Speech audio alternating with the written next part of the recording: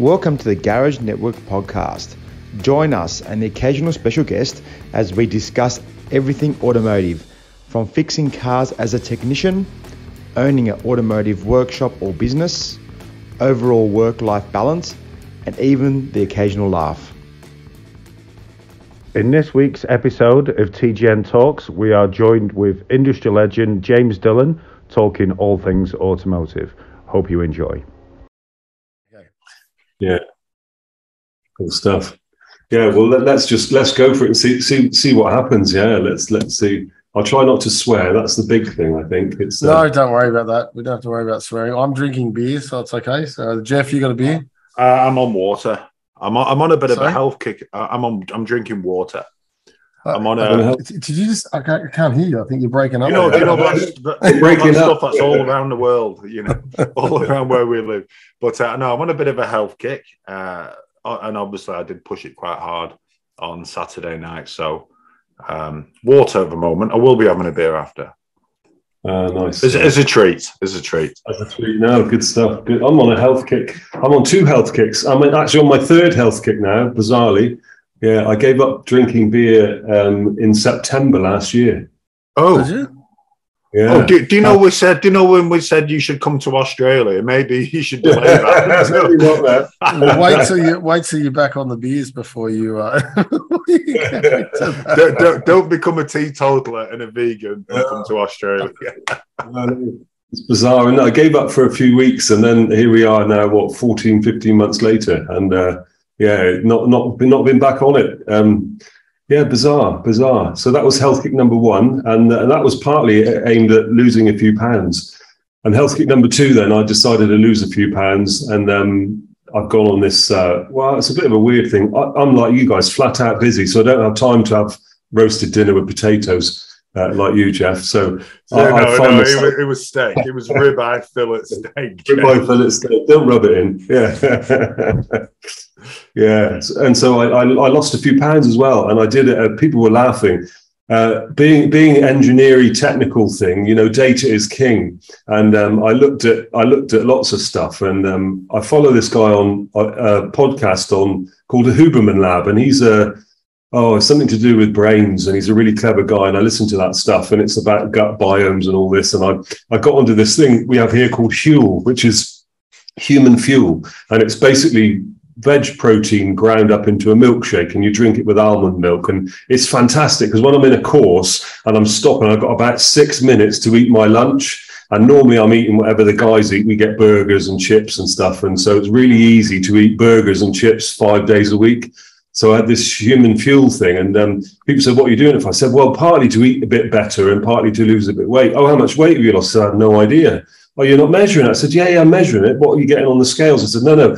You got micro measurement and macro measurement. So I'm into macro measurement. And they said, "Well, how are you doing that then?" I said, "Well, see my belt, yeah, and the buckles on it, yeah, the notches, yeah. So I'm trying to get to the next one. And when I make that progress, I've lost some weight." And so I carried the people didn't think I was serious. So now I'm 3 notches up on the belt, and I'm actually past the last one. And so that's the metric, the data, the information, and the key performance indicator. It was just belt buckling. So I've not weighed myself. I don't know how much I've lost, but the belt doesn't lie. I like it, but maybe you just slowly pulling yourself in, and you're going to look like an hourglass. Sorry, James. I'm sorry. You just completely wiped that whole lot. Yeah. That's okay. No. Yeah. I'm sure like a zip tie on sausage. Make yourself into 2 sausages, just twisted in the middle. Yeah, good stuff. So listen, Jeff, are you going to do an intro, or are you going to? I'll do a bit of an intro, but in case you haven't noticed, we are here with James Dillon from Technical Topics in the UK. James is just a bit of a god, really. Sorry, James, don't get a big head, but he's a bit of a legend, and in the automotive training field, in the manufacturer's portal field, and in the UK, you have like a top tech as well, don't you? You do like master technician training. Yeah, absolutely. So UK is where you need to go to James to get that extra rung and and enjoy some English sunshine if there is any. Yeah, at the minute we've just got wall to wall rain and wind. Oh, well, that's just how I left it. And also we're joined with Mike. Oh, thanks. That's okay. James, can I ask you? Have you got a workshop? You got a workshop in England, or you just? Yeah, so if you can see in the background, I'm in the downstairs classroom here. We've got 2 classrooms in this facility, and through that window you can see into the workshop. So it's a training workshop now. We still do the odd. So I do a couple of jobs here and there to keep myself in. But when we migrated to the previous place, we ran it as a full-on repair facility, and we did training in between. And as things have moved on, we found ourselves doing more and more training, Mike, and less of the repair stuff. So we keep a couple of garages and traders close. We don't do any retail, but we do trade stuff still here. So yeah, there's a workshop out there with a hoist. There's standing room for maybe 8 or 9 cars. And so, yeah, we run it really predominantly as training, but yeah, still do trade stuff. So we get, and only the interesting stuff. So I've got to that stage in my career where, you know, I really like and relish the tricky stuff only. So if you bring me something normal, it's quite boring. So it's only going to take me an hour to fix it. I'm like, oh, that's a bit disappointing. You want some real curly stuff, yeah?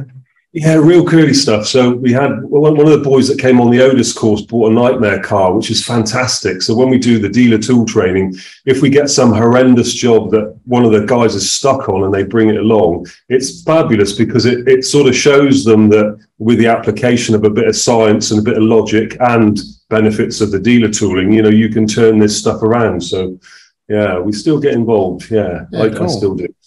Yeah, because I wasn't sure I think last time we spoke, I wasn't sure whether you still had a fully functioning workshop as well as training school, or whether it's all mainly training. So it's mainly training. Mainly training now, yeah. We've migrated, yeah. And the fun stuff, which is the diagnostics with all care and no responsibility. You didn't have to deal with the customer. You get to play with the job and don't have to deal with the customer. Yeah, do you know, yes. And in the later years with the other workshop, I focused much more on the trade because my customer service muscle got worn out.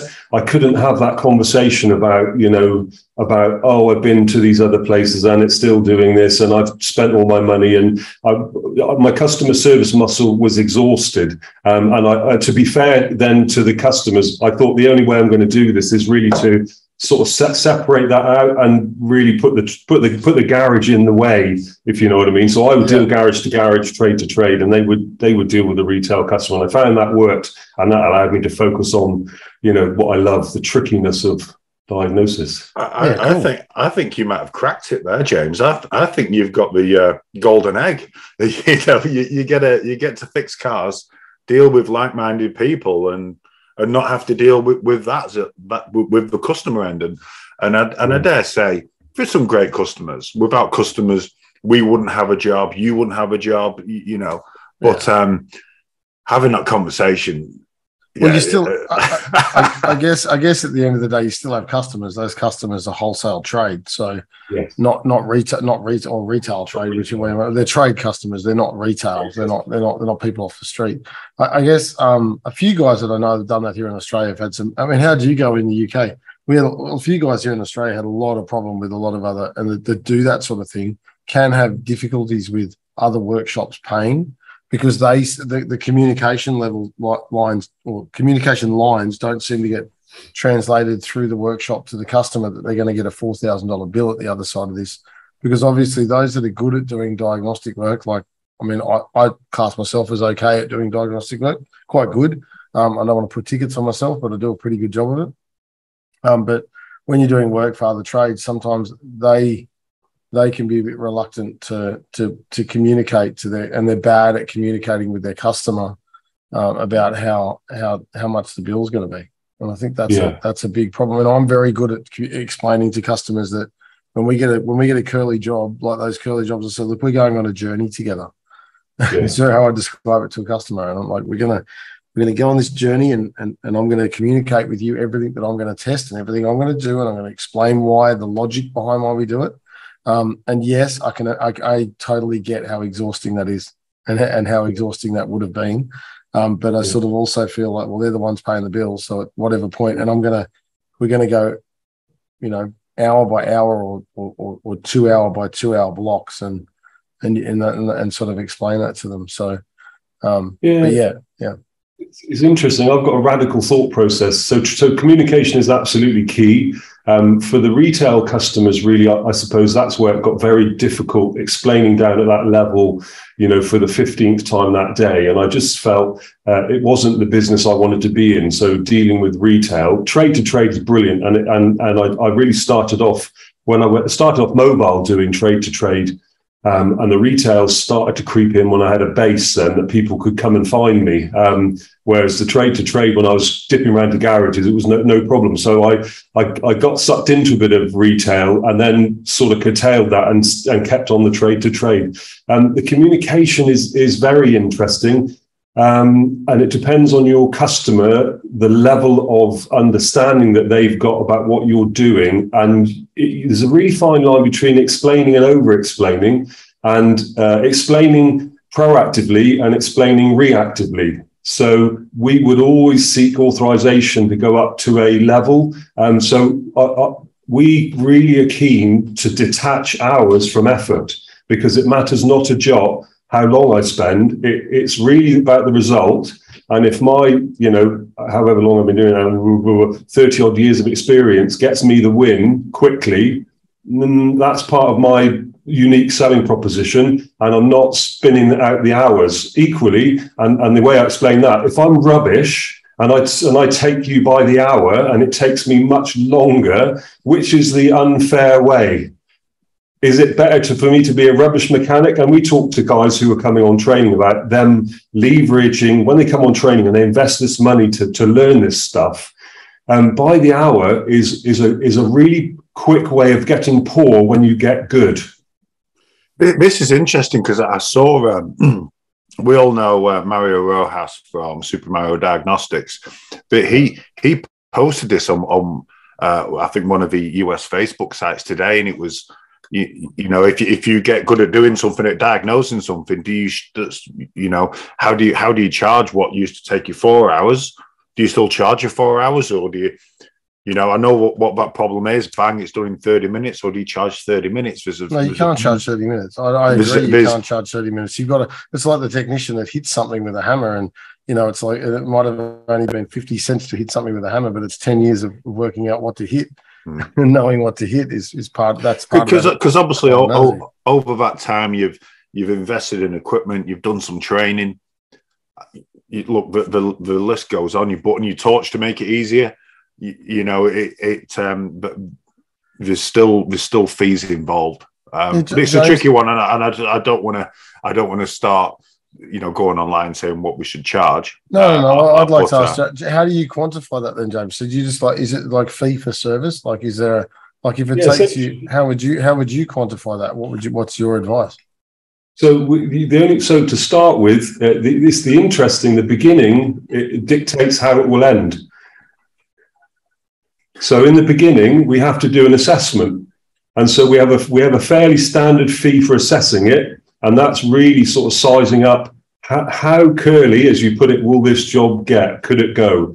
And we set the expectation on the assessment. So we have the assessment gets you the initial look, and the assessment is undefined in terms of how long it takes or how big it gets, because we don't know what's going to be wrong with the car till it gets here. But we have a defined, we're going to book an X number of these in for a period of time, and we should be able to get to do the assessment. And we have the caveat that if it's something simple, we find that there's a chafed wire in the engine loom where it runs over the cam cover. Oh, do you know what? Happy days. We've sussed that. That will be the end of it, really, because we found that in that part of that assessment, and it's not going to be tricky, and any competent tech should have found that. So there's no premium in skill or knowledge, or we've not used extra resources that we've got in the workshop. That's been done as a nice job, but they're very thin on the ground as a subtext. But during that assessment, then we look and we scope the job up. Does this look like it could be horrendous? And if so, at the end of the assessment, we give the customer the option to abort the mission. And we take that mindset that this could be a nightmare.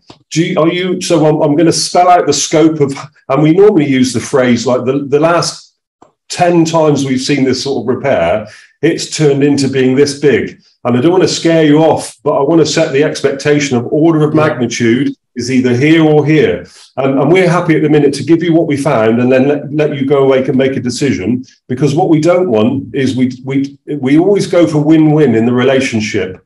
So we have to win and make a living and pay for the overheads and support our families. The customer has to win in having their car fixed within the bounds of a reasonable repair. And in a relationship, at the outset, if you can't get to win-win, if you think that's going to be a win-lose relationship, and that can come from communication, expectation, factors that aren't really affecting the wheels turning. These are all human psychology things.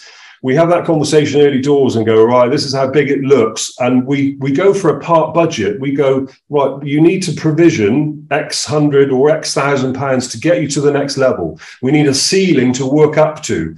Now, we're not going to spend all that money, but we need to have the freedom to be able to go through, because what we also find psychologically is, if you're thinking about a job and you get to the point where you've got to give an update and it breaks your rhythm, getting back into that job is quite tricky. So we like the freedom to work within a bounds to make really good progress and almost to go, boom, right, we've got that now. So we had £1,000 budget. We're about 600 and we've got sight. We now know what it is. And we would give an update at that stage. We might even affect the repair and go, oh, brilliant news, phone back the customer. You set a budget of 1,000. We're coming in at 600 and it's actually done. So happy days. Or if it turns the other way, we go to the option, look, we're £400 into your 1,000 budget. We're 40% of the way through the money. And it really looks like it's going to be worse than that. This is shaping up to be a £6,000 pound repair on a transmission or what have you.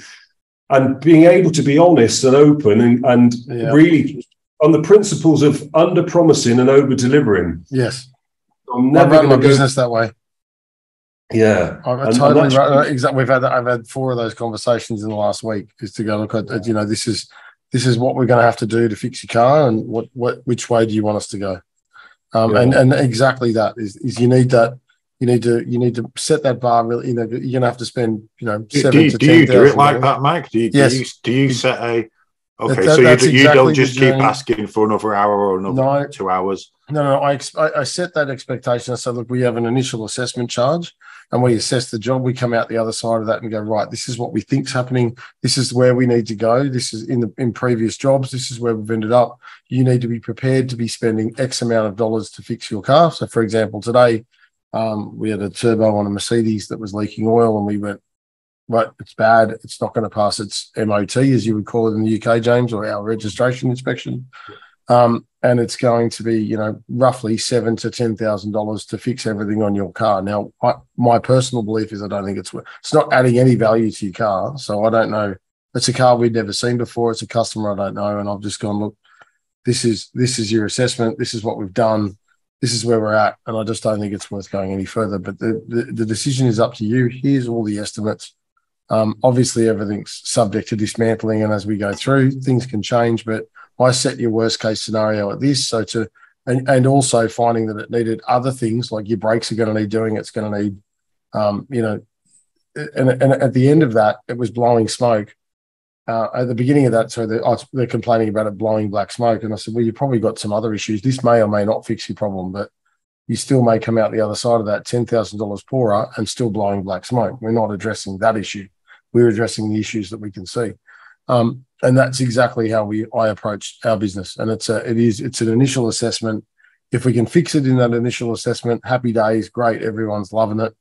We're all good. If we can't, at that point, it's as we have to go. But typically when you're talking to people on the phone, that's the journey that I describe to people. It's we're going in this together. You've got to trust me. I'm going to advise you as much as I can, and I'll try to preempt you as much as I can. And I always, doesn't matter whether it's brakes or service, everything. We overquote. We quote the highest possible denominator. And if the job comes in less, it's a win for the customer, not, you just can't take that risk of, I don't want to ring anyone with a variation halfway through a job. No, quite. Yeah. So. It's very difficult. And some of those jobs, it depends also on the car and the customer have to be analysed in equal measures, that you cannot detach one from the other, and they are a party, and you've got to, somebody once told me, if you can fix the customer, fixing the car is going to be very easy. Yeah. And that's part of the psychology of bringing them on board with the way that you're doing stuff. But equally, you make a really good point there, Mike. Also, when you get a car that's been through the wars and it is worn out, the customer comes with a specific concern that they want you to fix, but the whole car is worn out. And often I phrase that, what you're asking me to do is just to take one egg out of an omelette. I love you. All your analogies are back at food. Every time we end up back at food. So. I want to know what James is having for dinner. But it's an eggless omelette. I have to admit, today was really difficult because the lady was pregnant, and she came in and the husband's telling me it's leaking oil, and I said, "Look, before we do anything, can I just let me look at the car?" No, these are new customers, and I didn't charge them anything. We looked over the car to do a service and do an inspection for rego. To do an inspection for rego based in February. It's due for rego in February. They didn't ask us to do the inspection, but we looked over the car and went, "Oh my God, this thing it's pouring oil out, like it's leaking oil in front of me. It's not going to pass its MOT. Needs tyres, not going to pass its MOT. So it's going to need all of that stuff for rego." And he's asking me to fix. They're asking me to fix the black smoke issue, and I'm going, "Well, I can't even, like, an unregistered car is not worth anything. So you're going to have to spend X before we even go." She's like, and she said to me, she said, "Oh, the car's in pretty good condition." And I, "Oh my God, it's done 300,000 kilometers and it's clapped out. Like it's a Mercedes-Benz ML 270. It's just had it. Diesel, it's just got blowing black smoke." I didn't even take the cover off to see if it had black death. But it was the oil pouring out of the turbo was bad enough. Like it was, you put a litre in and half a litre had come out while it was idling. But she was upset. She was upset. She's crying. She's pregnant. She's got no money. And he just got this whole, and I'm like, "Look, so guys, it's just not good enough, man. You should have done something. You should have fixed the oil leak." No, because she actually said, "Well, what can I do just to keep it going for a couple of months?" I said, "You can keep it going for a couple of months. It's not due for rego till February." So I said, "There's nothing stopping you, but in February it's going to be worth nothing." So my advice is to bail now and buy yourself a cheaper car to repair. These European things that are dearer. But that's my day. That's happened a couple of times in the last little while, and we get some really good Google reviews going, "Thanks for your honesty." Because I sort of go, "Look, well, we can fix anything, but is it worth fixing that?" Yeah. I mean, we can sit here all day and do rear main seals, front main seals, do the rear main seal again, do the front main seal again, as we move an oil leak from the front of the motor to the back of the motor to the front of the motor to the back of the motor, all because it's done 250,000 kilometers or 200,000 miles and it's got terrible blow by. See, that's 200,000 miles isn't that bad in the UK, is it? It's like, yeah, that's normal. That's average. No, but it's got so much blow by that the actual, like, looking at the physics, and the problem is that we've got a pressurization issue, and it doesn't matter how many times we do front and rear main seals. all you do, and you're right, you're doing you're mistreating your customer and a misjustice to your customers because you're not explaining to them. If I said to them, I said, "Well, you've got air going past the pistons and you're putting excess pressure in your crankcase, and that just pushes the oil out. And it doesn't matter how many times we do this, but we're flogging a dead horse here. I can keep doing it, but I don't want. Well, to be honest, we wouldn't keep doing it. We would explain that to a customer in the first place and go, "Look, I think you're better to find a lower kilometre car and do something else, or time to put your money towards something else." Yeah, it's a really interesting point. That in again, back to engineering principles, I think where a lot of guys struggle and get into a relationship that's toxic with the customer, they've dealt with the first thing first, and they've gone, that's a brilliant example of the oil seal leaking, and they haven't thought about the root cause of that. Maybe it's a seal that's worn out, and they've gone, right, we're going to put the seal in, and they've maybe dropped the transmission and dropped the flywheel off and put the seal on and put it back together, and now they're into a toxic relationship because they missed the root cause. The initial analysis where and the really weird thing about diagnostics and the process of charging for the evaluation, people miss that the evaluation is the critical thing that drives the next step. And if you skimp on that, if you give it for free, if you're not comprehensive, you end up treating symptoms and you get symptom distraction. Oh, it's leaking all out of the front now, do that. Oh, it's leaking all out of the back now, do that. And you're chasing the symptoms because you haven't done your root cause analysis or your initial inspection correctly. And guys that are giving diag or guys that aren't really into it, are treating symptoms. And that's where the customer relationship breaks down, because it's like an unraveling jumper. You pull on a thread and all you're left with then is a ball of wool and two sleeves, because the job's unfolded. There's so many things wrong that you're not dealing with the root cause. Yeah, really our entire trade is full of cause and effect. If you treat the effect and not the cause, you're going to have the same effect somewhere else. Yeah, absolutely. Yeah. Anyway, sorry, I just made us digress for half an hour there. Sorry. Into something else. Jeff, have you got any questions for Jay? Yeah, look, I have got a couple of questions.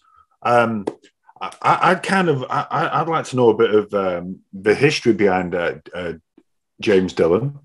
You know, sort of what you've done over the years, and how I know you mentioned before that you did some mobile head scratchers, and now you've got your TTH HQ. But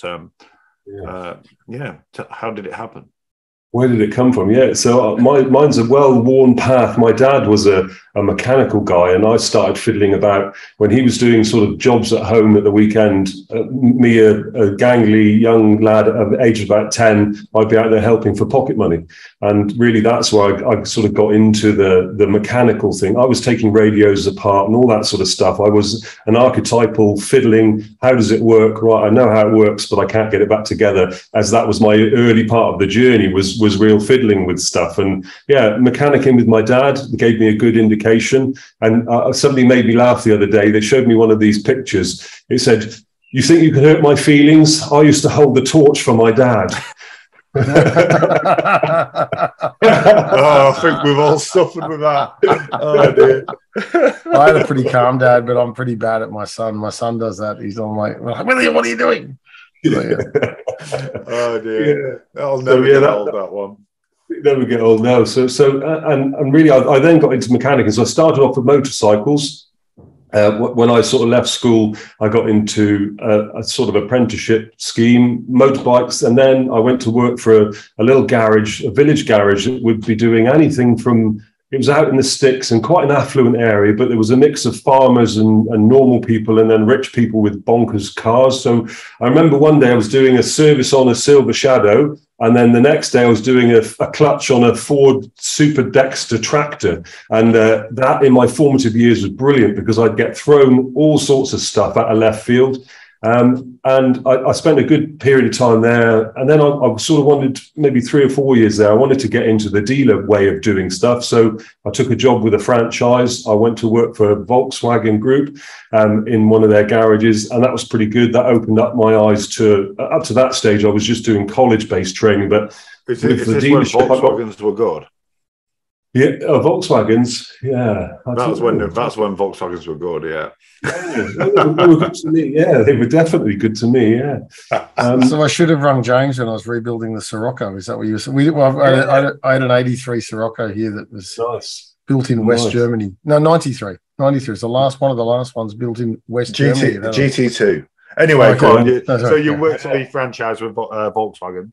Yes, and that's where I got into training, really, Jeff. So I was up to the National Learning Centre, and I did my first course. I never forget it, was a basic electrics course, and that sort of switched me into that whole. I wasn't really a voracious reader or a learner that way. I learned visually, and I was great at picking stuff apart and then getting into it, and that sort of switched me into actually there's a formal structure of education here, and I really got into that, and I stuck with that franchise for a couple of years, I suppose. Then I wanted a change, so I went to work for a Ford dealership, and that was a bit like night and day, sort of different culture, different customers, faster moving stuff, more faults, and it was quite a big workshop. But again, I was very interested in doing difficult stuff, and so I would be always given the curve balls and the tricky stuff, because of my experience I'd had up to that stage, was quite wide and varied. So yeah, I used to do all the awkward stuff, and that's really what switched me into the diag and the electrical. I really got into that, and was a sort of a magnet. I was attracted to really awkward jobs. And there I went into a sort of training spin. While I was at Volkswagen, I went to work at the college, and I was training some young lads for half a day a week. And I sort of got into the training thing at the same time, very casually. It was sort of level 2, level 3 basic stuff. And while I was working at Ford, a job came up with Krypton, the big engine tuning people, as a training instructor. And so from the Ford garage, I went into training then, and spent sort of 7 or 8 years working at Krypton in training. And then I went into sort of national accounts role, working with manufacturers of cars, talking about test routines and regimes. And I sort of had a pretty nice uplift into engineering perspective of diagnosis and more formal, sort of hands-on stuff. I decided to get a bit of management training along that journey as well. And after about 7 or 8 years at Krypton, I left and went to work for a big paint company, ICI. And I helped them with business management systems, completely swerved out of diagnostics and fixing cars. I went into the management side of the business, which was really good. I ended up working with a team of national implementers of systems into body shops, as it was, and it gave me a really good, solid foundation for my training in business. I was then working with garages to implement massive changes. And yeah, I've spent about 4 years there. There's a lot of traveling. The kids were young. And I decided at that stage then, all right, I need to get back home, really. I was working away sort of 4 or 5 nights a week, and it was really quite tricky.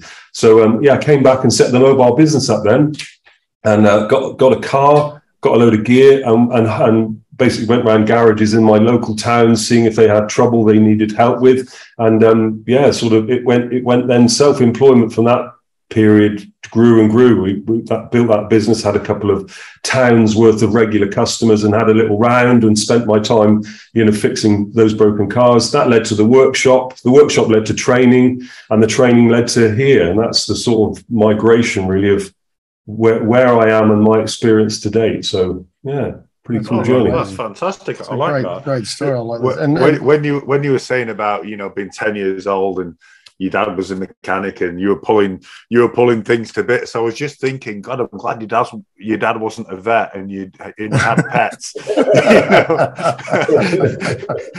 But no, that's a good story. I like it.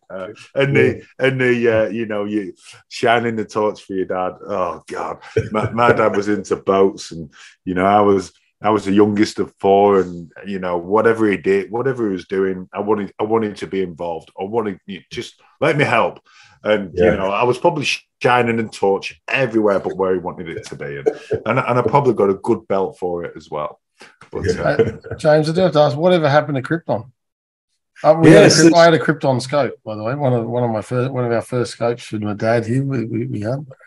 Yeah, nice. No, yeah, they sort of I think they lost their way a little bit. I think they were left behind with technology advancements. I think they suffered a little bit. The company suffered from multiple corporate ownerships, to be honest, Mike, and they were taken over by a company that were taken over by a bigger company. And I think the focus in that business, there were some absolutely crazy good engineers in there who had a really fantastic base of understanding and knowledge and developed some really cool tools. But I think with the higher leadership in the group companies really starved them of the oxygen of development, and they got left behind. If you look at Pico now with the Pico scope, Krypton had a Pico scope in the early 90s. They had an engine analyzer module. Yeah, but you couldn't view it. We couldn't view it. You could remember. Do you remember the cathode ray tube, the flushing? Oh no, trying to get it so you weren't having a bloody epileptic fit while you were watching the screen. And just trying to get it to slow down, and it was we're so spoiled today. So spoiled.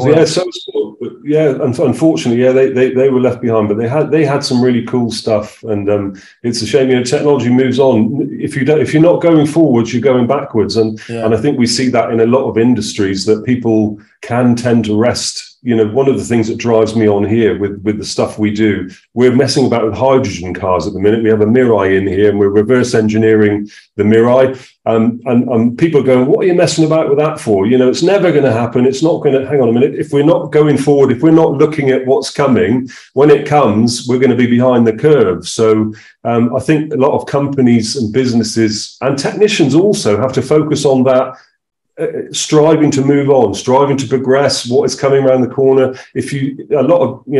It's very easy to sit into the very warm water of contentment thinking that you've smashed this, when in fact what's happening is you're actually being left behind by not progressing. So yeah, Krypton were unfortunately in that zone. So they still exist in a way. They do lifts and stuff, but not the core Krypton that we used to love. Yeah, I think somebody bought the name, didn't they? I remember Krypton disappearing, and then 2 or 3 years later became back. I think did Omitech buy them? I think some other company, and there'd be techs on our page that wouldn't even know what they were. There'd be techs that wouldn't know what like the scopes we had back then. I mean, those engine analyzers were just insane in size, and we're so spoiled to look at a Pico. Like my dad looks at a Pico now and goes, "Oh my, he's 80."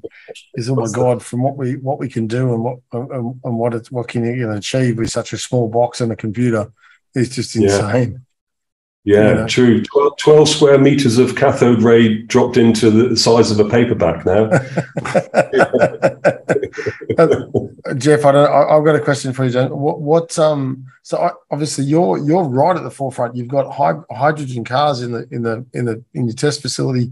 What are some of the courses that you're running? And for us, looking at the UK and even the US, UK probably more so, is looking into a crystal ball for us as to what's coming next. What are the courses? What are you running?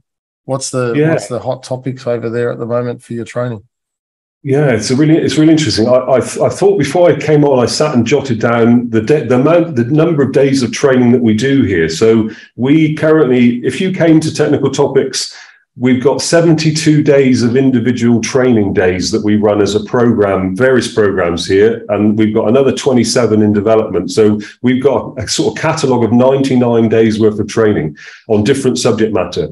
The hot topics here, a lot of guys are trying to keep ahead. So we run 2 technician development programs, diagnostic technician, which would be, really the nuts and bolts of how to effectively diagnose systems on cars. So we cover petrol engine management, diesel engine management, diagnostic principles, electrical fundamentals, CAN bus in-vehicle networking, ADAS and chassis systems. And these are 2-day modules that the guys sign up to a program of learning. So they come down every 6 weeks and do 2 days of training to bring them on in terms of knowledge and development. And we do that at that level of diagnostic tech, and then we do a higher level, which is at master technician.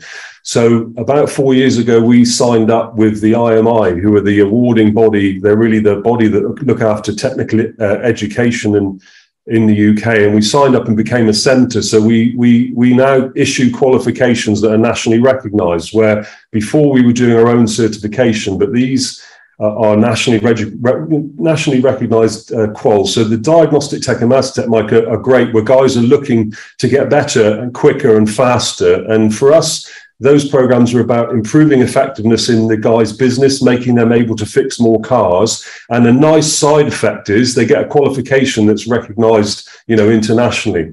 And our focus is always about really on improving the guys. EV is big. We got into the EV journey. I bought a Prius off a dealer as a scrapper. Must be about 10, 11 years ago. And that was my first introduction to Resurrect. Got this thing, came on a low loader, and we did the old journey about these nickel metal hydride batteries. We did the journey about replacing that. Got into EV. We drove that car around for a couple of years and really sort of got into it. But EV is big for us. We've got a course going on today with a higher level EV. So guys we've got level 2, level 3 and level 4 EV, and they have sort of service tech, diagnostic tech, master tech level. And we've got a group of guys that are coming in now at the sort of above the master tech level. So they're doing diagnosis of EV issues. That's been a big thing, really, that drive for EV. And I see you guys working with Bosch there to do EV training in your network. And I'd fully wholeheartedly recommend garages get into that. It's a very big question for the techs, Mike, going, when is the right time to get into EV? The right time is any time before it's too late. Yeah. When will it be too late? When it's too late. When is that? Well, you'll know because you've missed the boat. And so, yeah, really to get to jumper stuff that knowledge at the minute, to get all that stuff inside your garage to start to attract that business. And we have been running that EV course officially now for about 4 years. And we really recommend garages that want to be the go-to garage to get into EV and start pushing that with their customer base and attracting that work in. EV drivers are very interesting. We have a tongue-in-cheek saying that an EV driver is very much like a vegan, because EV drivers and vegans will tell you they are before you ask them. So the first thing when you meet them, I'm a vegan, I'm an EV driver. So it's very interesting. Notice most vegans are EV drivers. So yeah, absolutely. There is and it brings a really interesting point. And although we say that quite humorously, those customers have very different expectations. And also the early adopters are very enthusiastic about that technology. And you better know your onions as a garage if you go out to say that you fix EVs, because these guys and girls that drive electric vehicles are enthusiastic owners, and they know quite a lot about those cars. And they're not afraid to spend money on them. They want them maintained. They're very good customers, because they're leading edge. They want them looked after well. But the reality of EV for the wider automotive business is, of course, the work available on an EV. There's no clutch, there's no coil packs, there's no timing belts, there's no service, there's no oil, there's no air. The service work is scaled right back. They're generally more reliable. And I think for me, it's a really interesting, as a garage guy looking out there going, I need to secure EV in my business as a core pillar to ensure I have a business into the future. And although when it starts, it's going to be quite small, the volumes will build, but the big thing is the volume of other work as they become adopted will scale back. And it's a big shift. The hugest shift is, and it's early days and we're in the seed zone of that. But if we fast forward, if you have a 5-year business plan, EV better be part of it, and scaling back of other work ought to figure in there as well. And I think I had this conversation with we had a podcast with Michael Verley, the head of automotive in Bosch, just a couple of days ago, and it's very, very prominent to go. He asked me, we were talking about what happens, and one of the things that I said is obviously there's less work. We have a database of about 3,000 customers at the moment. I believe that needs to be, is for my business projection, and we need to have that at about 9 or 10 once we start to get into that EV hybrid realm, to be able to be doing the same amount of work or similar amount of work to we're doing now. We need 3. For every 1 customer we have, we need 3 EV customers. Yeah, it's a good shout. It's a good estimation. I think hybrids are brilliant because they're the worst of both worlds. Yes. So I'm happy with hybrid because you've still got all the major repair opportunities of internal combustion engine. So you've still got failure modes. When your favorite brand gets into hybrids, at the minute we're also a little bit spoilt that generally Toyota and Honda and Nissan, who don't make a bad car, are the early exponents of electric vehicles and hybridization.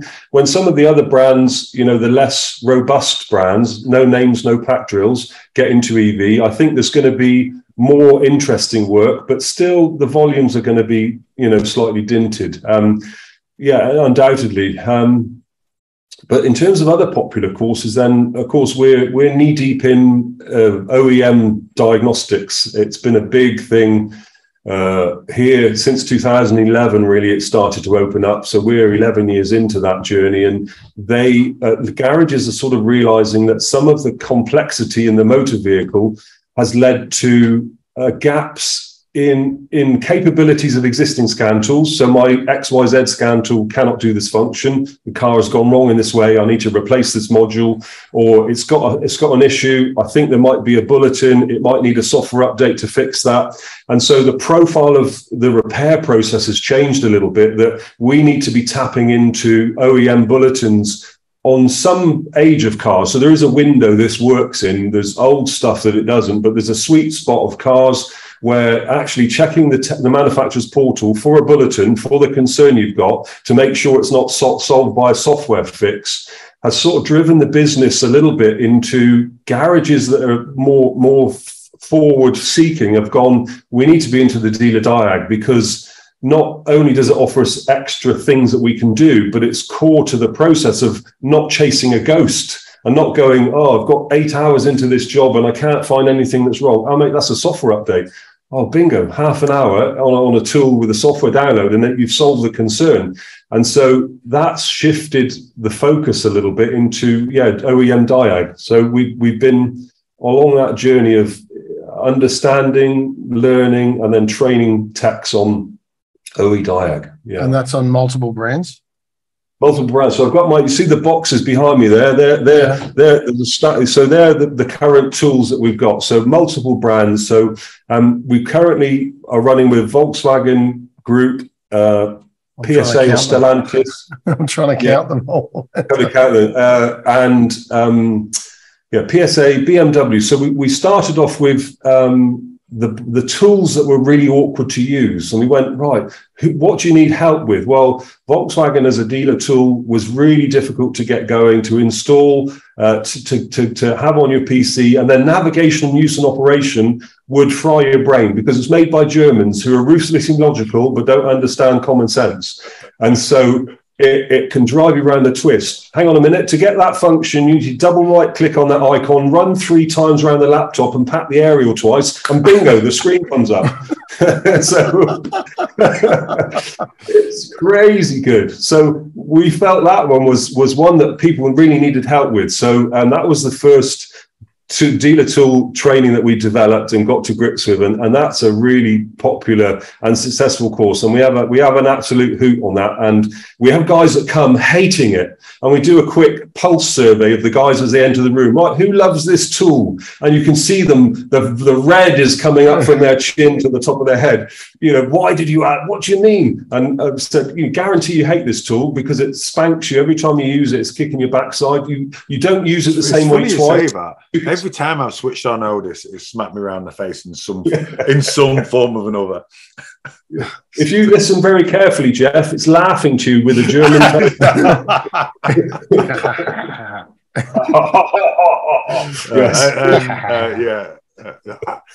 I'm certainly looking forward to when you come to Australia, James. Yeah, I think we should get you out here to work. I think we are very as things progress. I think we really need that style of training, and I know you are the man to go to for all of those. And we've spoken about this. We need all these multi dealer tool training for all multiple brands. But it's easy. Yeah. You just get all you have to do. You just get any J2534 box, and you can just do everything. Just do everything the manufacturers do it. We know that's not true. We know that's not true. We know that's not true. No, it's a very interesting thing. Yeah, the journey again. We're a little bit. It's really interesting to see you guys have now got that up and running, and it's all sort of going. We've been on that journey ourselves, and we've been along that track of pass through. Pass-through is a great thing. It's the dream, really. It really is. It's like a spork. Why have a spoon and a fork when a spork will do? Do you know what I mean? It will do everything. You just hold it at this end and you do it. In essence, yes, it works as an engineering solution, but in practice, it doesn't deliver that which you would expect it to. So pass-through and it's difficult, again, to know where the road runs out for pass-through. And generally, it's a bit like driving a car a bit quickly. You know when you've overstepped your skill level with the power because you're now looking out the back window going forwards. And a pass-through can be a bit like that on the jobs, that you don't know that it's outstretched its capabilities until you're the wrong side of the white line. And that can end up with a module not being programmed or a function not being carried out. And it's being positioned in the market by people as the savior, and it has got a function, but it's a Swiss Army knife, and it can do a lot of things well, and it's probably realizing the things it doesn't do so well and steering away from that. But of course, the problem with the diagnostic job is you get your OE portal, you get your pass-through device connected, you're into the car, you're bossing it, you're bashing through the job.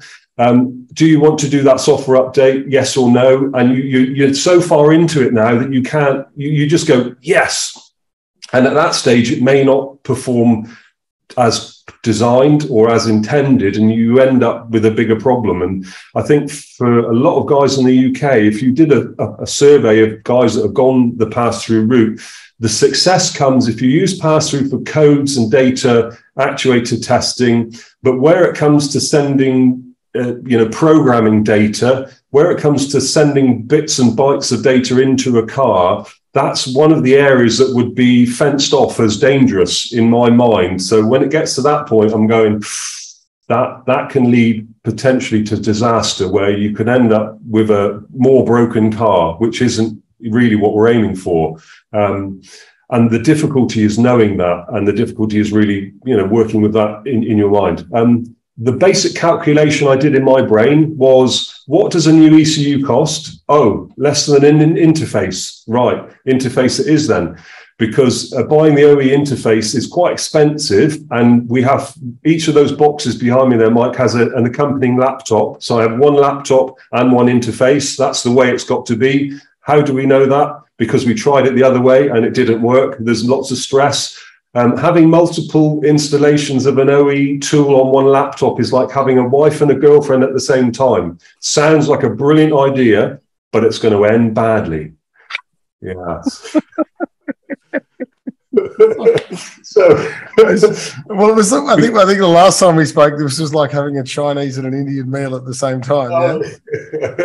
It's not. Yeah, it's tricky. So monogamous installations are the way forward. Yeah. So how many boxes are behind you? There's 1, 2, 3, 4, 5, 6, 7. 7? Yeah, the 7 there. What's missing? So they've got your interfaces in each one. Yeah. Yeah, interfaces in each one, and then there's an accompanying laptop for each of the boxes. Yeah, great. And that's the other thing. When you're getting into OE Diag, then there is like any good relationship, it needs maintaining. So, of course, when you have an OE interface and an OE installation on a laptop, it needs updating, it needs regular maintenance. If you don't maintain them, so somebody's job in the workshop is to regularly touch that thing to make sure it's on the latest Windows version with all the patches and fixes, and it's got the latest up-to-date version of the OE software, because pound to a pinch of salt, when you come to use it, you've got that emergency job, you plug the laptop in, you flip it up, oh, it needs an update. Oh, crikey. How long is that going to take? So for BMW, you have to pay your token fee to access the site, and then you spend the next 4 hours downloading 86 million bytes of data for the software and the data packets, and subscription has ticked over, the car is now delayed, the customer's in reception, and your update install won't go on. It's a great way to promote grey hair. Yeah, so I've done that with Mazda. I think James, I was talking with James when I was doing my Otis install, and I think I sent him a message, a picture message. James, it's working. Like, I'm going to drink champagne tonight. And then Otis 10 came out. I had to uninstall it all and do it all again. I wanted to thump myself in the face. I was nearly giving up. If you had hair, you wouldn't have had any after Otis. Well, I was too busy worrying about yours, Mike. But yeah, that was pretty stressful. I really wish Volkswagen would make the update function a bit easier. Yeah, and then all the flash data files as well, and that takes a week in Australian internet, because our internet is one up from dial up. Oh right, yeah, that's the trick. Yeah, that's a big issue actually. The internet speed. There are lots of things, I think with a lot of garages that we work with, they think that the OE portal is a bit like having Harry Potter's wand now, that you all of a sudden you can just bing, whatever it is, fix the car, bing, and it's now the difference. And in fact, it's a relationship that needs a lot of work and effort. And each of those brands has its own set of maintenance woes and upkeep. Not difficult, but you just have to factor that in. And what we sometimes feel is the garages are going flat out doing the work they're doing, they haven't got time in their life to then maintain or have the upkeep of a dealer tool or several dealer tools. And it's about a dealer tool in your business should cause you to refocus what you're doing, because having that capability can change what you can offer your customers. But if you keep doing the same old stuff, you just won't have time in your life to learn the tool, keep and maintain the tool, and that tool add benefit to your business. It will actually pull you backwards and not set you forwards. And I think implementation involves a bit of a plan. It's not difficult, but you just want to think about how you're going to lever this new technician in your workshop to your benefit. Yeah, that's probably one of the things. I think, Jeff, I'm a testament to that. Like, I've got lots and lots of scan tools, and Jeff turns one on and goes, Mike, you haven't updated this thing. Why'd you turn on? And then there's no password, and it's like, oh shit, I forgot. And he's typing in several different passwords, and then it's locked out. You've got to wait 20 minutes. Oh, sorry, Mike. We will leave it. No, it's just a matter. I got the Sparky to put where we store our Pico on our Pico trolley. I said to the Sparky, I said, I want a PowerPoint behind it. I want to leave it on. And we leave it on, and I want to leave the computer on as often as we can. I randomly just turn it on and now make sure it's updated, because I got sick of going to it and going, oh God, there's an update I've got to do on the Windows, or there's something else. But I mean, now I'm trying to. Jeff sort of got stuck into me, and when you got to start using some of these tools. They can't just sit in the drawer. You've got to use them on different cars and make sure they're updated and things like that. So. I can imagine if I ended up with 7 boxes that are behind you, I think you'd be employing me. I'd just have to quit my job and just go to yours every day and just turn all your computers on. Well, I think that's almost what has to happen. Like, you just have to go weekly. You'd have to go. I mean, I know how bad it is with. I mean, I've done some software stuff, James, with Mazda, and every time I get a car in and go, yeah, it's going to be really quick. I only did that once. 4 people went for coffee. Norton's got installed, and they changed to a VPN, and I couldn't do it. And they went for a coffee. They came back. I said, I'm sorry, I can't update the software. I don't know what's going on. And I had to reformat the whole hard drive. We did everything, started again, and I got it going. And then I don't think I ever saw those people again. It was they never came back. And I was coming. See, that's the thing, isn't it? It's no good. It's no good. Let's say you could pay somebody just to come and sit next to you while you're at work and install this. James, just press that and it'll scan a car. You cannot just get all this technology and use a customer's car as a beta test. Same with a Pico. Same with a new timing kit. Timing pin kit. You need to work out you need to do your homework before you start slotting it in an engine. Unless it's something really simple, but we've got to spend the time to educate ourselves, whether it's YouTube, taking a long flight to the Technical Topics HQ, which I'm pretty sure we should try and arrange at some point, Mike. No, I'm starting to get to a point where I think we really need to go. I'd like to get a bit of an insight into each. I'd like to do a little bit of an intro into each of the manufacturers to get a little bit of an idea how to navigate their sites, but I think long term, it's too much. I mean, James, you've done them all. Would you say you could happily if you got enough brain power to do them all, or do you think one person could do multiple, all 7 of the manufacturers that you've got there? Do you think you can, can you compartmentalize your brain enough to do that? Yeah, it's a really interesting point. I think in answer to that question, you're probably going to pick 3 or 4 that you're going to be able to maintain a level of proficiency in, even if you're not using them frequently. So you'll know how to navigate and how to use and operate. Once you go beyond that, I think the normal human brain, with all the other stuff that's going on, can be a little bit tricky to remember that. With two things that spring to mind, really, with Jeff was just saying there, I think buying a dealer tool is a bit like, unless you invest in the pre-research and then the pre-use. So what you're alluding to there, Jeff, was like a Pico scope. We recommend, if you want to practice the Pico, do it on a car that isn't broken, because you've only got one set of variables then. If you've got a car with some issue, you're not sure if the Pico scope is reading good or bad because of the Pico scope, your settings, or the car.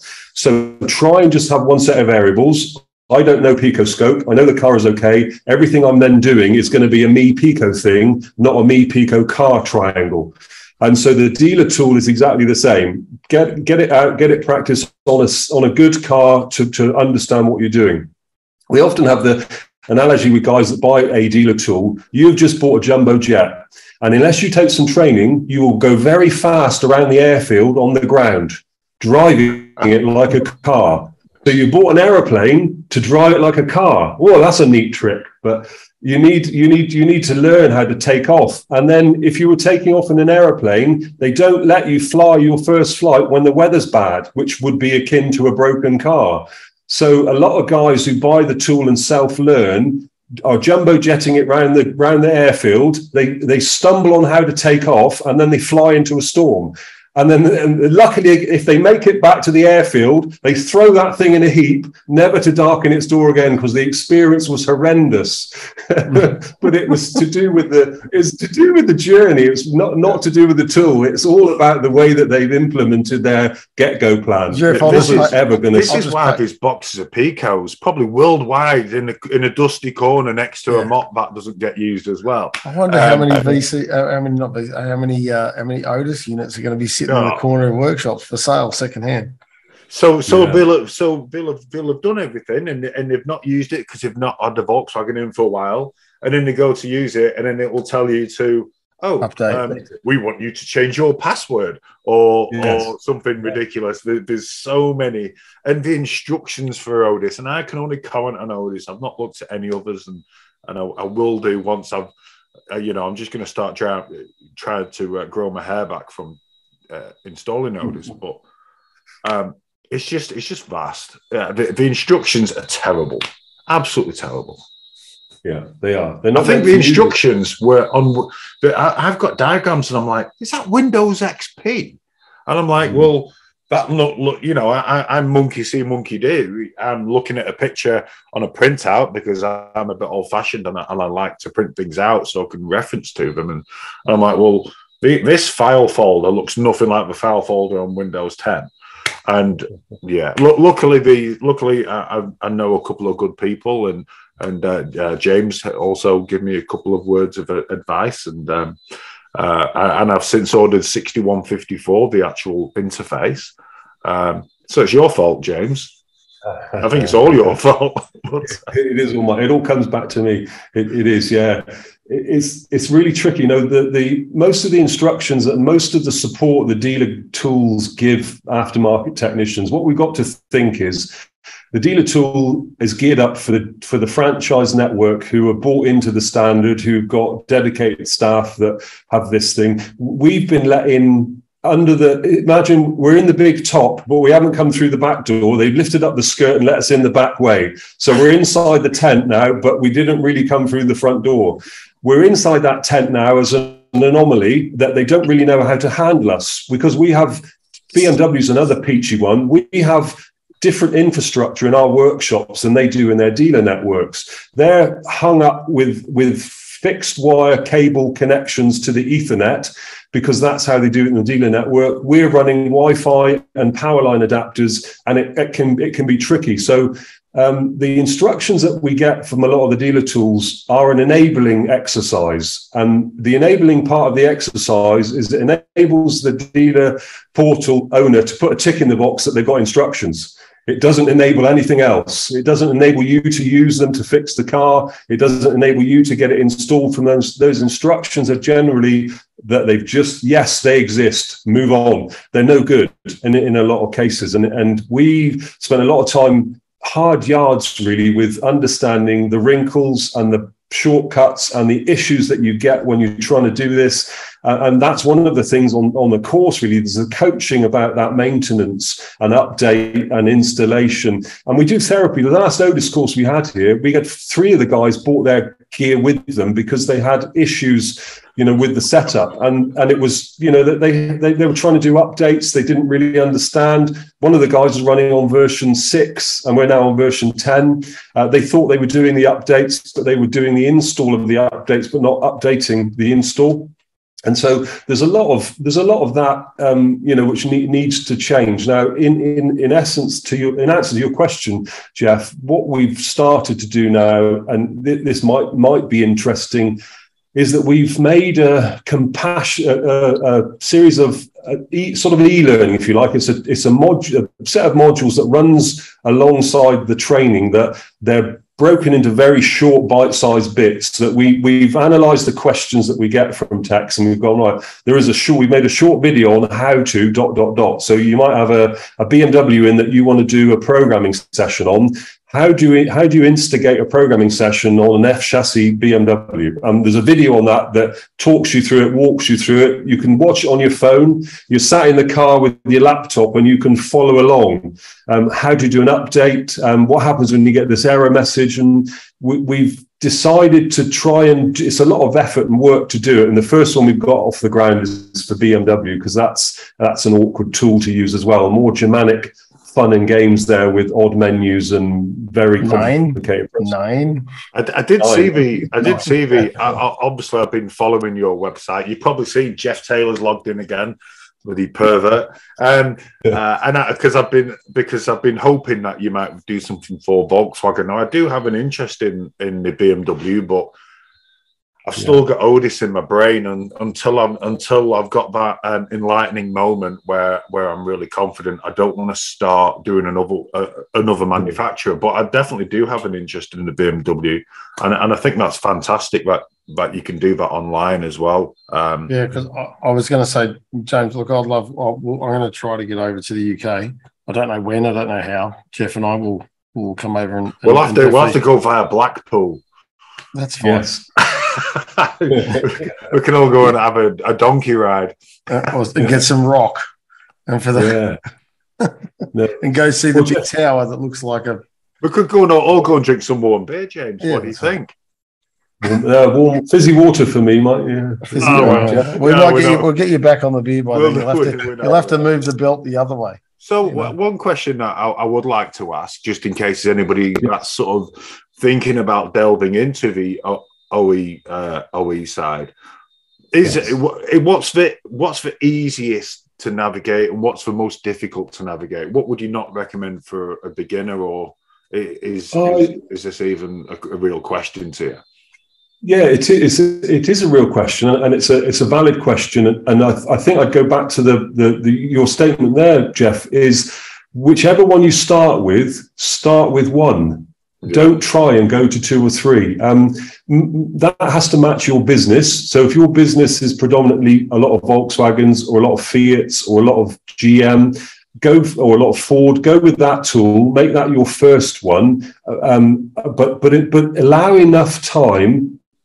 Go with your eyes open that it's going to be a bit of a journey here, and it's going to take some time.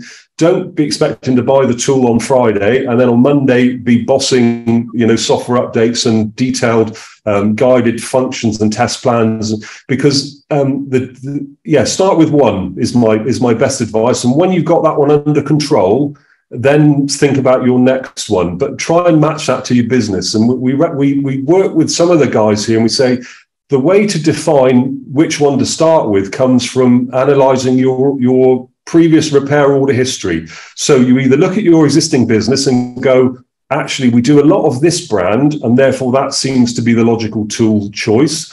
Or we don't do quite so many of this brand, but all the faults we get would be supported by the dealer tool. Or you go completely radically different. The mix of cars I've got now are so random, I need to pick one to focus on to drive that and develop that brand as a bigger part of my business. And so I think there's either the business is going to dictate which tool you start with, or the technician garage owner is going to dictate the direction his business wants to take and support that with the DIAG. That's a good answer. Well, I think that's what you're doing, Jeff. To go look. You're not. I love Volkswagen, so I don't need to make a living out of trying to fix cars anymore, but I have a bit of a passion for it, and I really enjoy helping people as well. But in business right now, I can tell you, because we are business partners in the garage network, but also I can contract you and I can have you come into my workshop. So Mike doesn't need to do Volkswagen. So Mike, you need to pick your next manufacturer. It's probably take Mercedes or BMW. I think I have to. Mercedes is difficult for us because they want us to lease for the equipment, which probably isn't a bad thing. I think it's all pre-installed as well, so maybe that is a good thing. James, I was going to say, like, for me as a business owner, I always thought possibly I could try to encourage my techs and my employees to have. I mean, obviously this changes as we get brands that, or as you get technicians that leave and those sorts of things. It can be difficult in business. But what I mean is I could have a couple of guys go, well, you focus on VW and you focus on.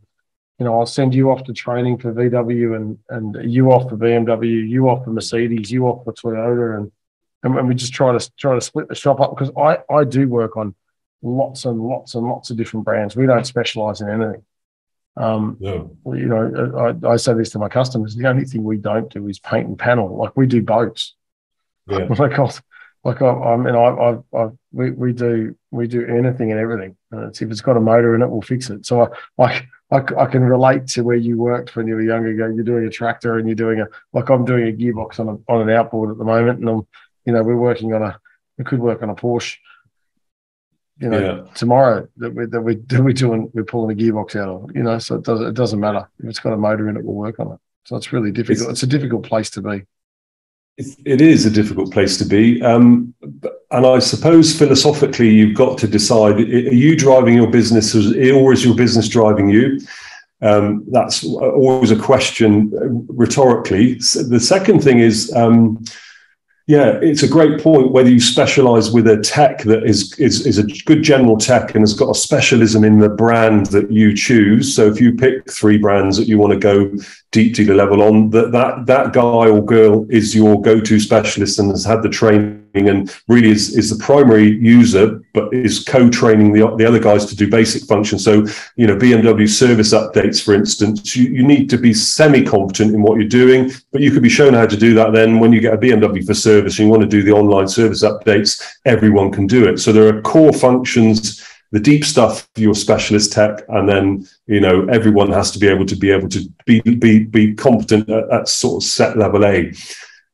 Again, partly your business geography dictates which tool is going to be right for you. So if you're in the middle of nowhere and you are the only garage in town, you're going to have to do everything, and the dealer journey may not be right for you. And it's as tempting as it may seem to be able to do that stuff, it may not be fit for your business. That's a decision only you can make. And I think the analysis comes from, will it add value to your business? Will the overhead of implementing, learning, keeping it, using it, going to be less hassle than shipping those odd cars off to the representative dealer or specialist in your area? Or the other way is, the garage network, where you've got co-owners and garages in your locality, and you actually agree to share the load. I'm going to pick Volkswagen. This is something that we spoke about. Yeah, I think that's a fantastic idea. Yeah, I think that's where we'll end up in the future. I mean, I'm actually going to look. I try to run the business. I made a couple of really conscious decisions in the last 18 months. One of those was to start going. I mean, I'm a marine mechanic, and I have been. I love boats. To me, life is all about boats. Nerd. You're a boat nerd, man. Well, cars are a means to a bigger boat for me, James. So when you're out here, we'll take you out on the boat. But I made a very conscious decision a little while ago, based on the fact of what I know is coming, which is EV and hybrid and workload, and with a background of having some customers who've had some terrible, terrible experiences with marine mechanics in Australia who have no idea how to diagnose issues, who just literally threw parts of the boat for $8,000, $9,000 invoice to find that it was someone had put a one-way valve in the wrong way in a fuel system, and it took me 15 minutes and was $5 to fix for a friend of a friend who I felt so terrible because they asked me to look at the boat when they bought it, and I said, look, I don't do boats, I just don't do them. Anyway, 18 months later, they were at their wits' end, and these poor couple will never own another boat. And I love I love boats and I love everything, the joy that they bring to me and my family and what we do. And I was absolutely gutted for them that someone had put a bloody ball valve in a fuel system that it took me blowing through a piece of hose to go, that shouldn't be there. We shouldn't have a one-way valve that restricts flow going to the motor. Like, what the hell is going on? So I unscrewed it, did it, fixed the problem, done, never a problem again. And I said this, it's $15. The poor bugger had $8,000 worth of invoices to pay to a marine mechanic who just kept saying it needed this, it needed a computer, it needs a fuel pump. Okay, they put a fuel pump in. And unfortunately, you got to pull the motor out. Needs that. And then they saying, oh, it needs a computer. I said, look, let me have a look. I'll put my Pico on it. Don't like taking my Pico near the water, but we'll take it, we'll have a bit of a look. And I went, this is just running out of fuel. And it was just a really sad, for me, it was just a really sad story and I went, right, bugger this. I'll start doing this and I'll do it properly. And part of that is to go, well, moving on into the future, you've got to start looking at your business to go, well, what's going to have legs and what's going to run out of legs, and if we're going to get less customers going into the EV hybrid world, we need more customers. What has a motor? What are we going to do? Diversify, adapt, pivot, change. It's what we're really good at as an industry, and that was part of my decision making to go, right, we'll start servicing all these. But a lot of them are still carbureted and fuel injected, and they're not going to electrify anytime soon. That can segue nicely into one more topic that I have, and that is I think that marine mechanic. I think maybe we should send him a copy of Diagnostic Assistance. That's good. So that is something, James. That is something that I completely forgot. I was just not excited. James is the author, designer, builder, made Diagnostic Assistance or AutoSolve or whatever you call it, and that has just gone through a change as well, hasn't it? That's gone. That's had a bit of an update. Do you know what? I need to update. I haven't got it. I haven't got the new one. Sorry, James. I'm going to do it now. No worries. No, yeah, that's another interesting bit of a story there. But yeah, that fell under the wing of Technical Topics. We originally started working at that as a sort of consultant level. The two guys, Steve and Simon, that had that were working at that for a long time, and they sort of reached the end of the road with it. They went their separate ways. I started working with them before that happened as a sort of technical consultant, writing articles and that sort of thing, because one of my part-time, full-time jobs was writing stuff for magazine, technical articles and case studies and that sort. But I got involved with that business. Those guys sort of went their separate ways. Simon and I were working at that then for another few years. And then Simon, who was full-time working with the RAC at that stage, it was quite a lot of commitment, full-time as well as doing that business. And I essentially bought that business from Simon. I bought him out as we were co-shareholders. Then I bought his section of that business out, took it under the wing of Technical Topics, and then we have it as a product, almost remote learning and support product, and it contains some people say, what's in it? Well, sort of the stuff that if you came here, we would talk about and I would guide you through, but in a format that you can use on your computer. So guys use it as pre-job research, as helping to expand their knowledge in areas they don't really understand. The partnership originally came from working with Pico. And so back in the day, AutoSolve wrote the Pico help files. So when Pico were growing up through and they didn't really have an automotive section, AutoSolve made all of the onboard support files for Pico. And they made some adapters and leads and clips, and the other things you see with Pico actually were the brainchild of the AutoSolve business. And so, that product's been through a bit of a change. It was using a bit of an older platform, and we caught a cold with Windows 7. The authoring package that software is written in wouldn't be supported. And we had a big sort of 6 or 7 month plan of getting people who were on the older version to upgrade to the new Windows 10 version. And that happened sort of during pre-COVID. It's all a little bit in the history, but we moved that over to a Windows 10 friendly platform, and we also moved it to a subscription model, which was a bit of a brave step because it was previously pay once and use it forever. But we came to the decision that we couldn't give it we couldn't put the effort in to update the content because there was no ongoing revenue. And so you bought this software and it was fixed in time, but we couldn't add new stuff because there was no money. We were busy doing training, and we could say, hang on a minute, we got a training course to run, or we have to go and put some time into diagnostic assistance, and there's no revenue to pay the wages of the guy that's doing the writing. And so we just took the decision, look, to make this product move forward, we have to switch to a revenue model. Now, it's very modest in terms of it. It's £1 a day for techs here to run that subscription, and it rolls over every year. You get the new content. And yeah, a lot of guys use it as a supplementary, learning and education. No, Is it kind of like, and look, I kind of know the answer to this, but other people might not, but is it like having a bonnet open and a head scratching moment where, you know, whether it's a networking fault, a diesel fault, a petrol fault, is it kind of like having you stood behind them? Sort of, you know, maybe not pointing at a broken wire, but maybe giving them the tools that they need to find a broken wire. Yes, it is. Yeah, it's like, and somebody once said it's like your clever friend in the fact that, you can just bob in there for a bit of. Sometimes we run in the logical process of diagnosis. It's very easy. The psychology of the human brain is really interesting, and we get caught by all sorts of things. Like my favorite one is a bias.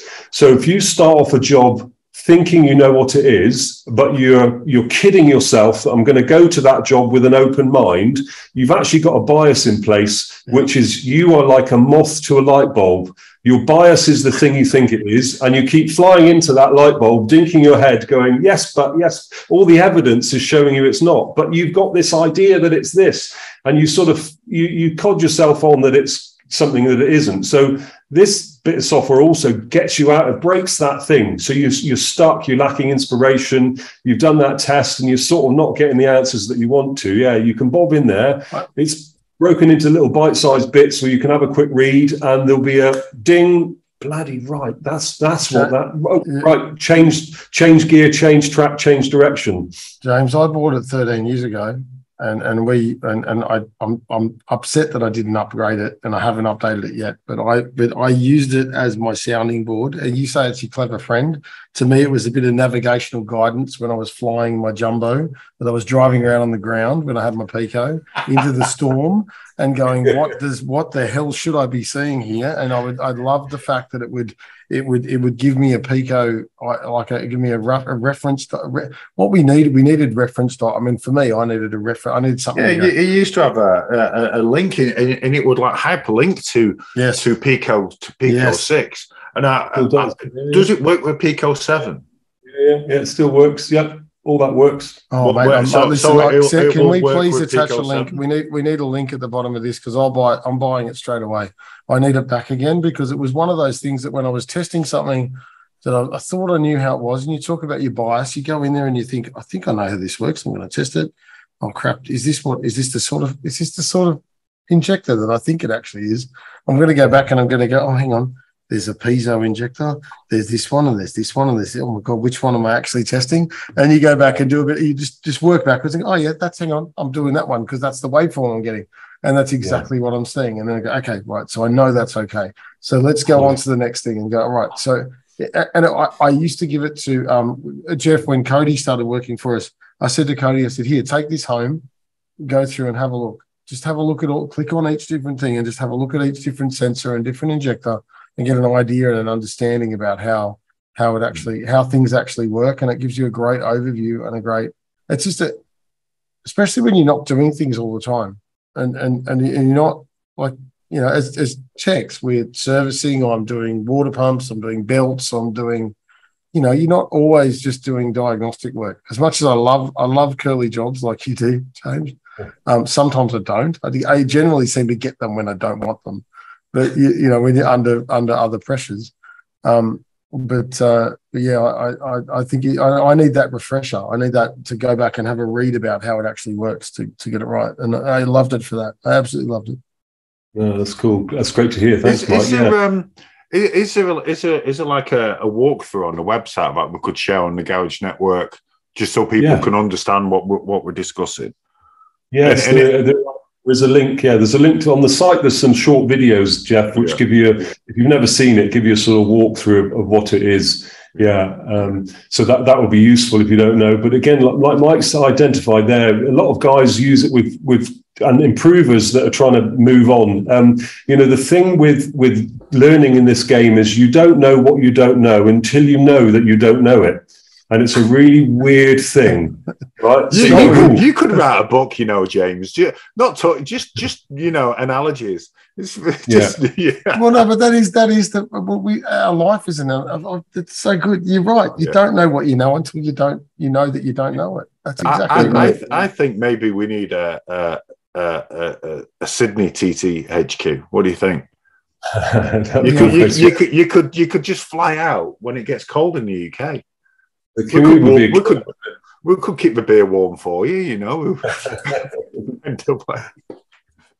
Yeah, it'd be good. Yeah, and it's the heartening thing. I think that although we're so far apart, actually, the issues that we face, and with our colleagues in America as well, in the States, the car is a machine with a wheel in each corner, and the stuff that's between the two bumpers is very similar. We've got global manufacturers making a car for all markets. The problems we see are very similar. The customer issues that we face are very similar. The problems that we face as technicians are also very similar. And I think, just realizing that we're all going to get stuck at some stage, realizing that there's no shame in identifying that. And in fact, I love it. When I get stuck, fantastic. That's an opportunity for learning. I've run off the road of my knowledge. I thought I knew that, but I didn't, because I'm stuck at that. That gives me an opportunity to go away and learn. And we have a saying, you either win or you learn.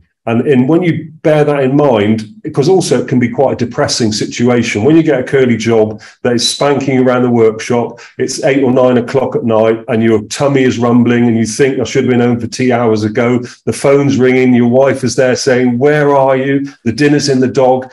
And you're really up against it. I think it's having sometimes that mental attitude to go, actually, this is a learning perspective, and to realize the things I don't know is capturing those and realizing actually it's an opportunity to go and fill that gap. When do you make time to fill the gap? When have you got in your diary or your calendar, when you diarise in calendar time? Interesting, yesterday I catalogued we have CPD here, so you have continuing professional development. And I think at the moment, I'm up to 200 hours this year for CPD. So the trainer that trains everyone else that should know everything, I'm doing probably 5-6 hours a week on self-development, on learning stuff, because I'll have a thought process. I do a lot of car fixing by remote control, like you were saying with you, Jeff, in your Otis installation. When you get stuck, that for me is a brilliant opportunity for me to test my knowledge, to be able to share that with you and go, okay, this is how you do that. The guys that we've got on programs, we've got probably 7 or 8 cohorts that are going through at different stages. We have a WhatsApp group. The guys are posting stuff about jobs they're struggling with or waveforms they've got. And it's a brilliant way of sort of benchmarking your own knowledge and getting involved in that to identify when you've got a gap. But the clever thing is penciling in a bit of time to fill that gap in. And linking back to diagnostic assistance, it can do that for you, where you start to investigate the thing you don't know, and that leads you on a little bit of a journey to go, well, actually, I also don't know about the next level. So now I've got the components sussed, but now I don't know. And we often talk about this, the modes, enabling criteria for faults. And one of the things that we've done in the latest version is talk about strategies that ECUs employ to set a code. So EGR is a big one for the minute with diesels and AdBlues. Where is the EGR monitoring for low flow on a high pressure EGR? When does it start to even set that code? Is that in mode 6? Yeah, it's mode 6, so it's a P code, but it's in a specific operation zone of the engine, and it will only flag low flow on the high pressure EGR in a set RPM and torque zone. So if you're chasing a fault and your customer's not driving the car in the way that the fault can be enabled, you'll never see the fault. If the wife drives the car and she's driving it in a different status, she's always down at the lower torque and the lower speed, she's living in the low flow EGR zone, and it will flag the code. And just stuff like this, where you go, I've got this intermittent problem in the workshop that I can't get to the bottom of, I can't get it to set the code.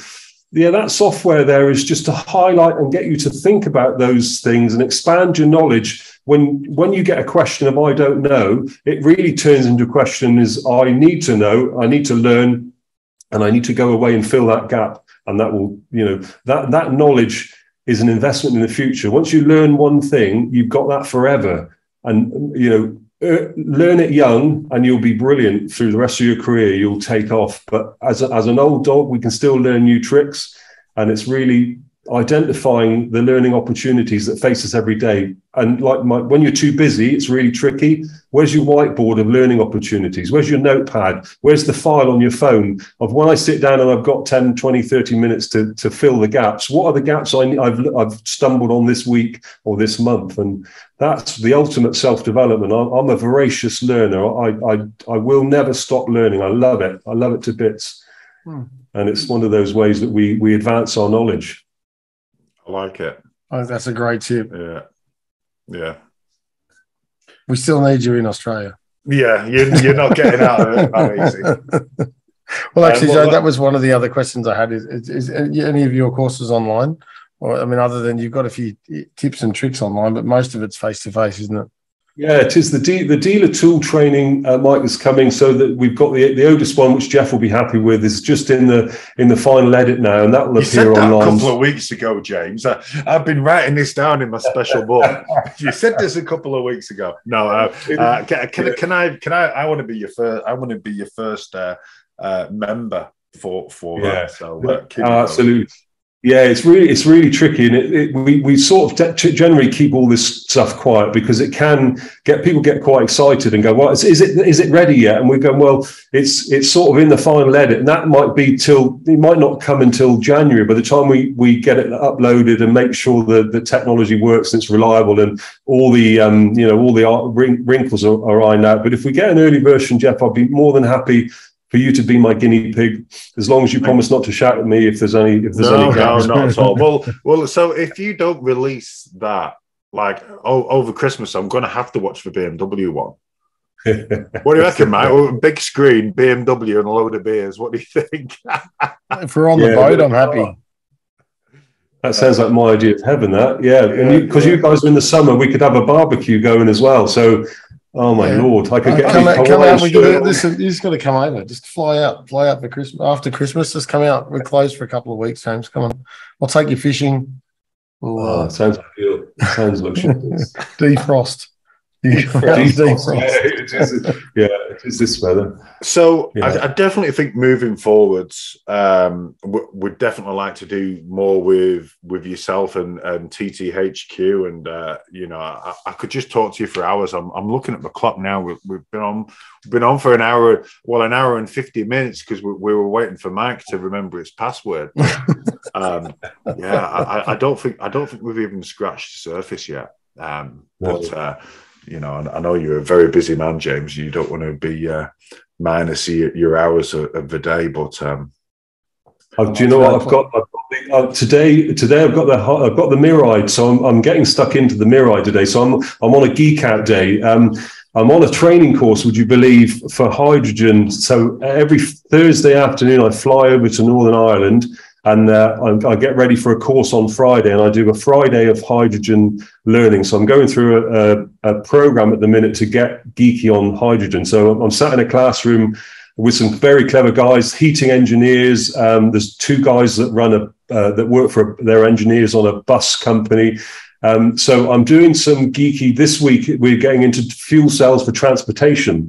So I'm doing live data graphing, and today I'll be getting the picoscope out and looking at the fuel stack current and voltage. I found a book on the internet, so I'm reading on the way back from the flight about PEM fuel cells and how you do the diagnostics. So I found some things written by a professor about how you diagnose the capability of a fuel cell, and this morning I'm going to give it a whirl. So it's a bit interesting. So that's what my day is going to be, geeking out with Picoscope, the Toyota factory tool, and I'll be wheel spinning the Mirai up and down the trading estate, capturing data.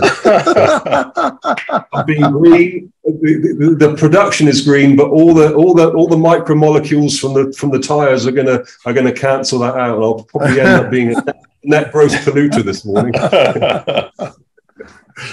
Oh dear. Well, we're going to do something moving forwards, James. I'm not sure 100% what it is yet, but we'll work on that. But it's been an absolute pleasure, and we kept it clean, because the first time we had a chat, it was it was we had a Chindian meal.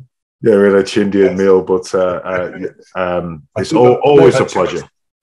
I may have had too much coffee the last time we spoke. That was probably what. I think me and Mike were on the beers. I purposely behaved tonight, just to try and keep it semi-professional. Mike can always lower the tone, and it balances out. But so I'd like to. I want to share the links to your OE training, especially for BMW. And the diagnostic assistant. So if you see the post on the Garage Network, and if anybody wants to ask questions, if you want to chime in, and if you've got the time, or you might be doing wheel spins in your broken hybrid.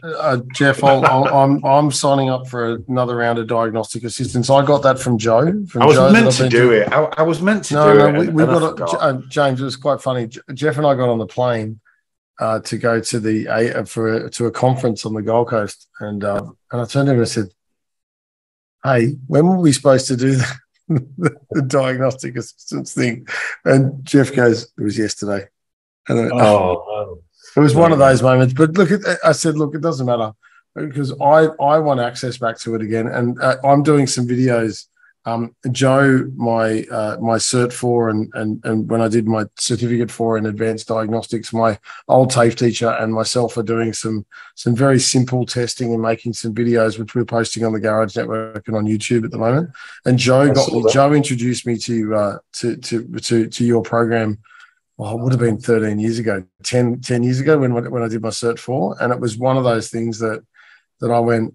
Joe showed it to me in the little plastic case that it came in, and I went the next day. I went home from tech and I bought it, and I had it, and it was the best. And I've shared it with a lot of my staff have used it over these. How many logins do we get? We get one login.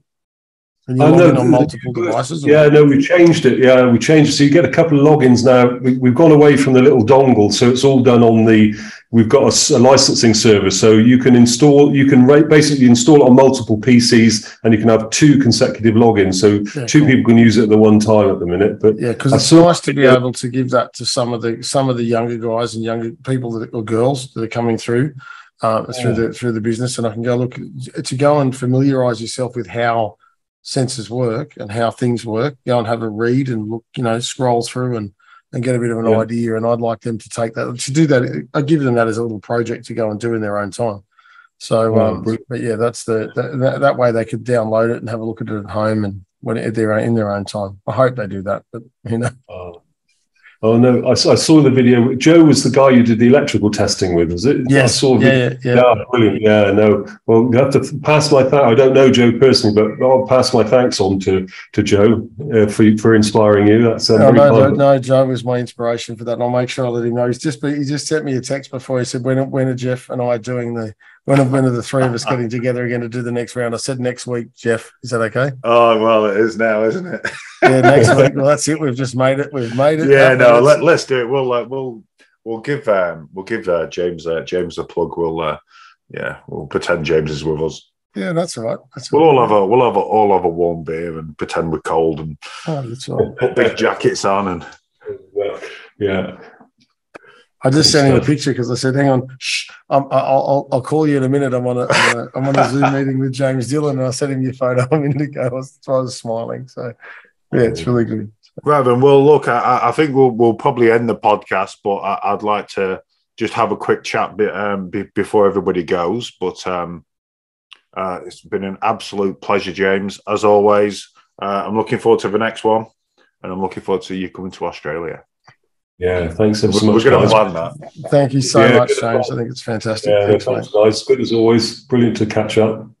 And thanks everybody for watching or listening. And we'll catch you next time. Ciao for now. Bye for now. You guys. Don't forget to join our private Facebook page if you are an automotive technician, and also subscribe to our YouTube and our podcast channel. They are all called The Garage Network. Thanks, guys, and see you next time.